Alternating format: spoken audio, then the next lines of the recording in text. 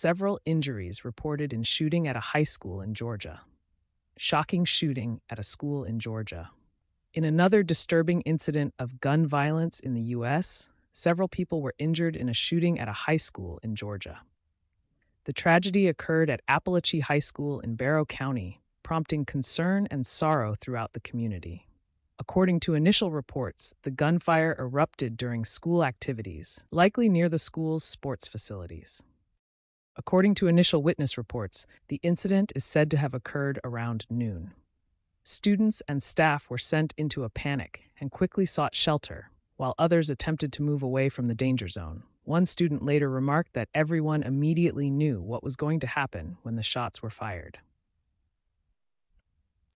Teachers and students immediately responded by barricading themselves in classrooms and alerting the police.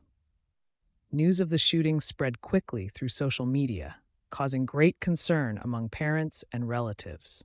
Local authorities confirmed that several injured individuals had been taken to the hospital, although the number may differ from initial reports. A spokesperson for the police department stated that the emergency response teams arrived on the scene swiftly to control the situation. The exact sequence of events is still unclear at this time, but an immediate deployment of SWAT teams and other specialized units has occurred to ensure that there was no further danger. The administration of Apalachee High School announced that the school had been placed into emergency mode and that all students were secured. In a press release, the administration emphasized that the well-being of the students is the top priority. Parents were asked to stay away from the school to facilitate the work of emergency services and the police. Firefighters and emergency services also remained on site to search for any additional possible victims.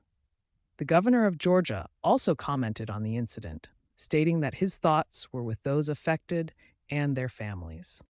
He emphasized that, along with local authorities, everything will be done to investigate the incident and ensure safety in schools.